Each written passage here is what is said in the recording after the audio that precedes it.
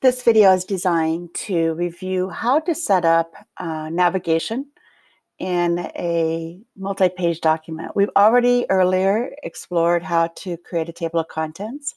This is a different way of navigating a document.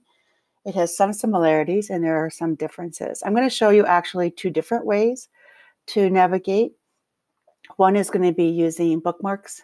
The other one is going to be linking using the styles, the paragraph styles that we used before. So first of all, I have, of course, a syllabus here, which many of you already have. And it would be nice if, instead of having to scroll, especially if you're going to post this to a website or something, that there were links to jump you to that section.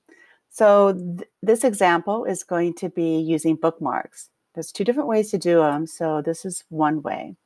So I'm going to insert, go to the Insert menu and select Bookmark for each location that I want to jump to.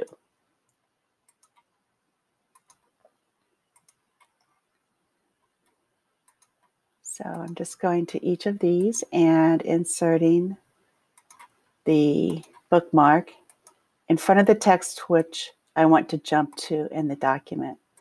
And now I'm basically going to use the text that I've already typed in here to link to those sections. So I'm going to select the text. I'm going to link to that to the bookmark that corresponds. Okay, so if I want to jump down and do grading, link. This will show me all of the bookmarks I have. So now if I click on that, it jumps me down to that section of the course syllabus document. So that's one way of creating different navigations within a very long document. Okay, the second example is going to be a sample student collaboration project or teacher collaboration project, whichever you want to do. You might want to create your own template so that you can use it over and over again. And this example uses headers to set up the document. So this time I've created a table that has maybe the group members assigned and the different sections here, whatever. It can look like whatever you want. And then each of the different sections I've identified by selecting and using one of these heading styles.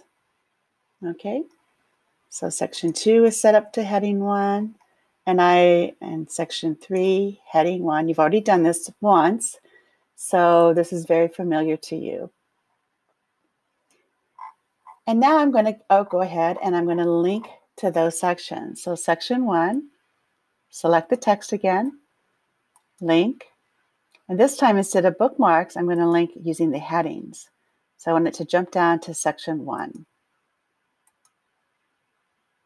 Select the text, link, select bookmark, select headings. This example is for headings, section 2.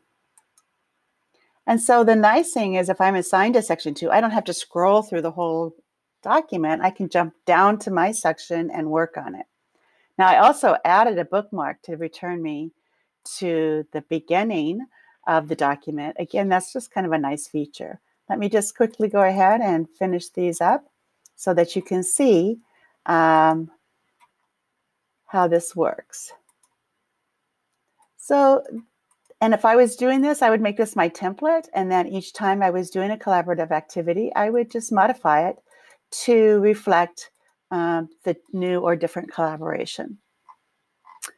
So there are two different ways, again, and to recap, you can do adding bookmarks, which you don't use that's just normal text, and you can format this in any style you want, and then you just insert the bookmark, and then you link the text to that bookmark. If you ever need to edit it, you can simply click there and remove that bookmark. So that's method 1. Method 2 was formatting your document using styles.